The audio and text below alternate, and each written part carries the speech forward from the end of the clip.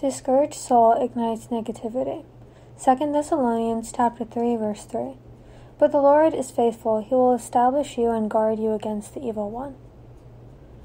Discouragement means that our courage is taken away, which can happen when the source of courage is misplaced. When I am discouraged, I often ask myself, where is my hope? I never fail to recognize that I have placed my hope in another person, or depending on circumstances, people can fail or disappoint.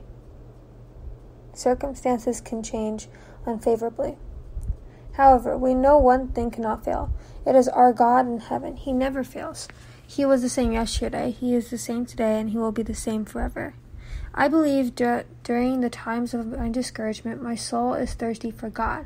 That is the right time when we need to reconnect with the source of our true, unfailing hope and courage. We must seek the presence of our Lord. We must engage ourselves studying the Word, praying, praising, worshiping, singing spiritual songs, and serving others for the God's glory.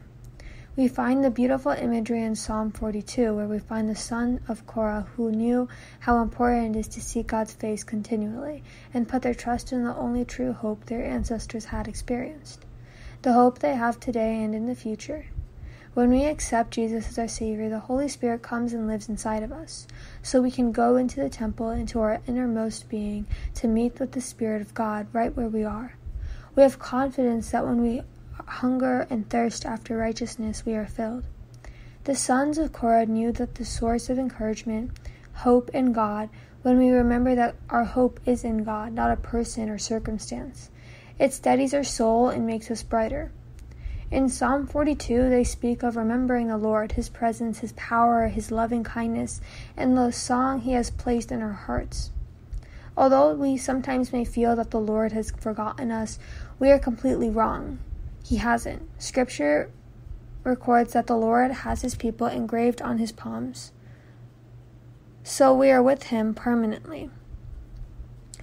During times of discouragement, we always remember where our help comes from. Our help comes from the Lord who made heaven, earth, and us. So let's start our day fasting from discouragement thoughts and cancel the negativity inside of us, knowing that our God is more powerful than our circumstances today or risk we foresee in the future.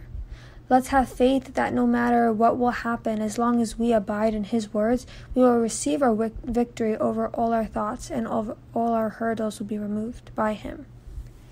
This message also gives a promise today. The promise is, "See, I have engraved you on the palms of my hand. Your walls are ever before me." Let's close this time in prayer together. Please join me in this prayer. Dear Lord, Heavenly Father, mighty, wonderful God, Lord, thank You for Your faithful promises to strengthen, establish, and protect me, even when my faith falters and might prove faithlessness and false to You. Keep me mindful of this truth and guide me in the choices I must make today. Use me as an instrument of Your grace and keep me from all evil, so that I may grow in the grace and knowledge of You and my Lord and Savior, Jesus Christ. Lord, I pray that in this season I may wait to see You resurrected in me, and I'll be able to transform all my negativity into the blessings I received as the promises in Your holy word, so I may live life to bring glory to Your holy name. In Jesus' holy name I pray, amen. Have a blessed day, and if God's going to talk to you tomorrow.